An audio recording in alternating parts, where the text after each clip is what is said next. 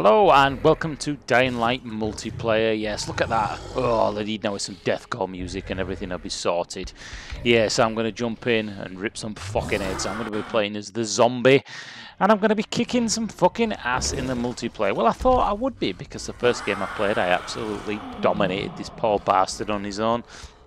And when I finally jumped into this one, this wasn't me versus 3, it was me versus 1, and this was a bloody good game. He gave me a really good run for my money. So let's get in and see how this guy gets his head caved in by me. Fucking yeah. Now, I've literally just unlocked one ability here, which is to spit, and that encourages more zombies to come and get him. And as you're about to see, I'm about to pounce, but just before I pounce, he gets his UV torch on me, which actually weakens and slows me, and he slices me in two like a bastard. Now, I can counter this by holding the right trigger, which slams the floor and knocks him back, giving me the opportunity to get away, but as I'm still quite new with all the buttons, I'm still getting used to it. I can actually use one of my tendrils, which is my arm, to zoom around the map extremely quickly. And this is really good. You can also grab and jump, and there is a whole skill tree that's involved with each side of this being the zombie. Now this zombie mode, when I click be the zombie from the main menu, this guy's actually doing his own campaign, his own single player, and it puts us together, I think, should he accept it, into this multiplayer mode. It's a little bit like Left 4 Dead, but there's a lot more involved and a lot more to it for the main zombie and for the guys. They seem to have a torch and a few other little pieces of kit, and I'm sure there are extras as well. So I'm trying to hunt this guy and actually grab him. And I threw this here, which is supposed to attract more zombies, but I haven't actually got this to work properly as yet.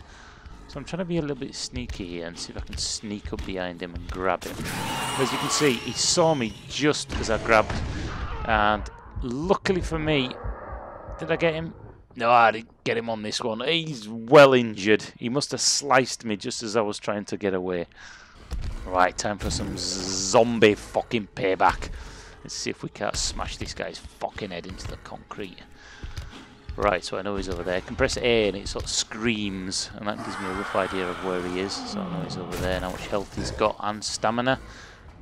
There he is, little bastard. Right. I'm not sure whether if he has the ability to see me, as I haven't actually played on the other side as yet, so I'm just going to wait. As you can see, I can move through the level extremely quickly.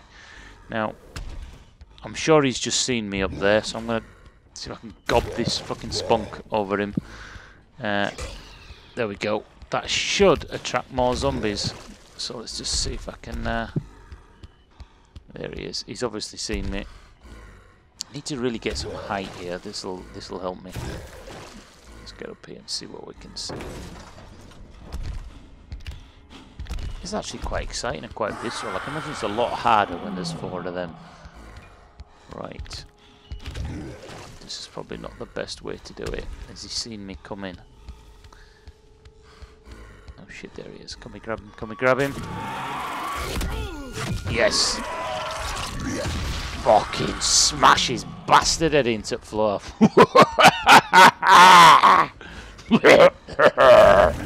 That's a sort of zombie voice. Yeah, oh, I tell you, that's really satisfying. Let's see if we can get this little bastard again. Come here, you little bastard.